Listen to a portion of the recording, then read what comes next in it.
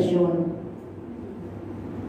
And while depression was different forms, ito ay nagsasanga na magkaroon ka ng lack of hope. Diba? Pag-depression, pag-asa to. Ito, wala na pag-asa, mabago to. Ganyan na talaga yan. Diba? Marunong ka pa sa Lord. Namatay si Lord para sa kanya, no? Kaya huwag ka magsasabi. Even the worst criminal deserve the saving grace of the Lord. Amen. Huwag mo sabihin ikaw lang. Kasi lahat para sa atin namatay ang Panginoon. Amen. Are you okay? Amen. Praise be to God. If you are Christ, are you Christ? Do you belong to Christ? Amen. Are you Christ? Then you are Abraham's seed. Yes. Galatians 3:29. Maintindihan niyo mo yung say Abraham's seed. Sinasabi palagi ni Pastor Binian. Parang nandidinig ko pag nagsasalita. Pag word na ito para si Pastor Binian nagsasalita. If you are Christ, then you are Abraham's seed. And heirs, tayo ay tagapagmana according to the promise. Amen? Since we are in Christ, we are Abraham's seed, tayo. And we will be blessed just as Abraham. For those worried about upcoming recession, wala pa akong amo, isang buwan na. Sumatawa pala rin. Wala na ito. Di ba? Halimbawa, ayan, wala tuloy ako. Hallelujah. Sa atin yata patama. Amen! Hallelujah.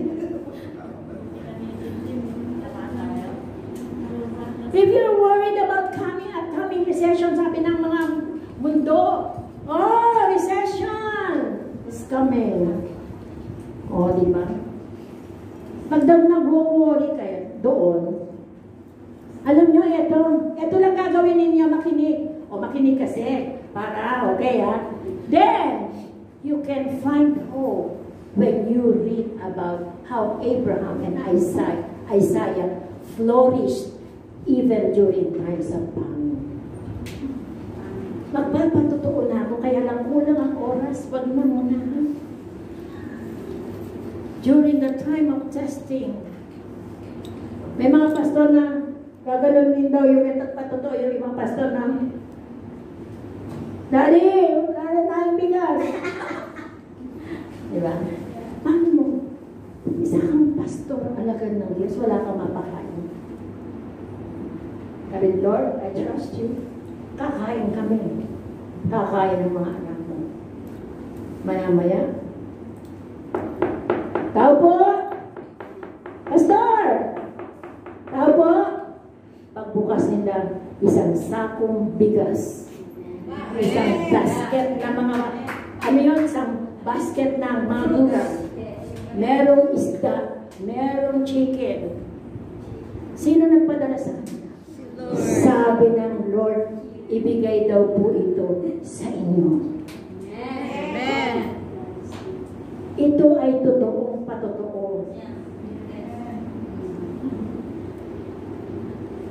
Kaya wag kayong mag-aalala kung $2 na lang ako. Eh, nag-ikapuaw kanina.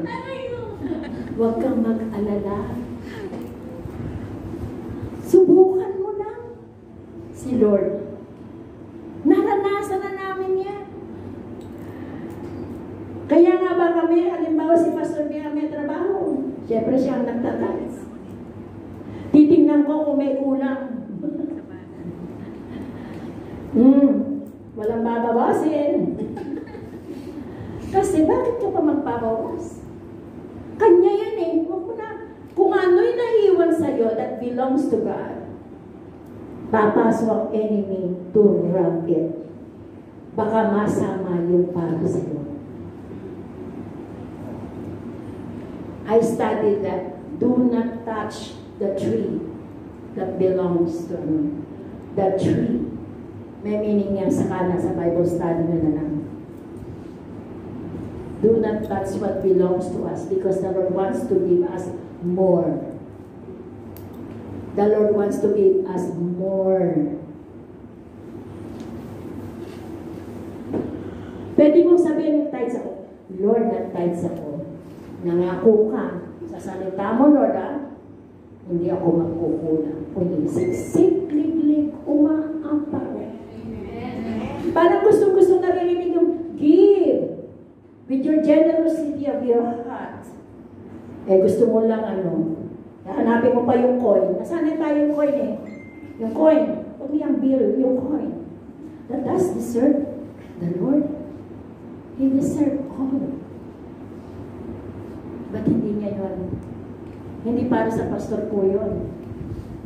Kung gusto niyong mag-expand ang ministry na ito at magkaroon ng awakening at magamit kayo at ma-bless ang mga pamilya ninyo, we are here to see what the Lord gave us sa kanyang storehouse. Hindi ko ito tinuturo sa inyo dati for 4 years. Remember, for 4 years, 5 years, I never discussed this. Pag nabubuhayan ako ng loob and I feel guilty of it, why I did not teach you about it. God has to send someone to preach for you and to preach for us.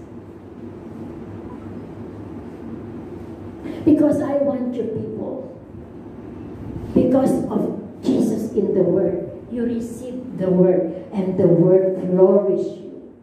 Amen? Amen? It is our benefit to know who Christ is, what He has, and what He possesses. Kung tayo ay tatay natin siya, kung kapamilya natin, He is our God, of course. He's a God, Trinity, God the Father, God the Son, and God the Holy Spirit, Trinity in one. Iba-ibang function, but in one. Si God, si Lord may function siya, saving. Si Holy Spirit, binigay sa atin para igabayan tayo ng paglakad. Kung tayo ay baby Christian, gaganong-ganon pa. Da. Holy Spirit, di ba? Tuturuan ka magsalita. Tuturuan kang lumakad parang prinsesa. Why? Because if you call our King, is King of Kings. Sino ka? You claim that you are daughter of Christ. Sino ka? If you are daughter of Christ, live as daughter of Christ. Amen? Amen. Be the Word. Be the Word. Amen? Amen. You are joint heir with Jesus. Romans 8:17. Whatever that we see Him in the Bible, we also receive. Whatever Jesus received, we receive. Amen? We once dead, but now we are alive. Are you here with me? Dati tayo'y patay. Pero dahil kay Kristo tinanggap natin, tayo ngayon ay buhay. Amen? Amen?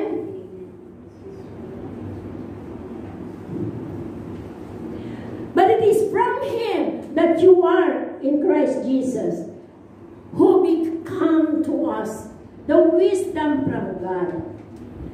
The revealing His plans for salvation is Jesus, the righteousness, making us acceptable to God through Jesus.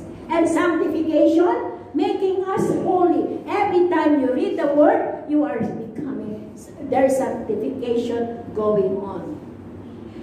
Amen? Amen. Making us holy, setting apart for God, and redemption, providing a ransom from the penalty of sin. Christ is made unto us wisdom, righteousness, sanctification, redemption. He is made unto us these things for our profit.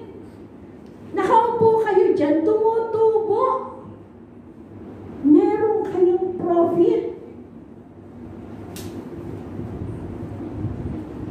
Hindi nyo man nakikita, pero pag kung maniniwala kayo, makikita nyo later on. I am already receiving my profit at my age. Sabi kagabi, we are I guess of 75. Our induction in Rotary, 75. Lahat sila, sa picture daw namin, bakit ako daw yung pinakabatang tingnan? Sabi ko, ikaw siya sa Facebook yan. Tao si Pastor Bingen. Kaya pinitignan ko, sino may nagsasabi ng totoo? Bakit nga kaya? Why? Why? Because it shines. Amen. At nasabi ko doon, ang dream ng Panginoon sa inyong lahat. And I claim and believing for the Healing Sanctuary Village for OFWs. Meron na po kayong tahanan. Claim yun. Claim, di ba? Claim. Vision pa lang yan. It started with imagination. Become a dream. And the Lord will make it a reality. You cannot make things in real. Only the Lord can make our dreams into reality. Amen? Yes. Seeing Jesus in the Word.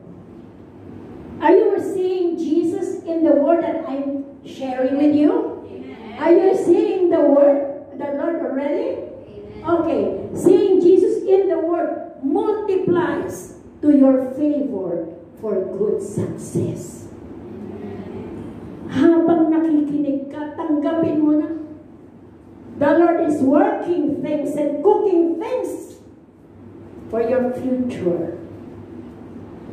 Amen?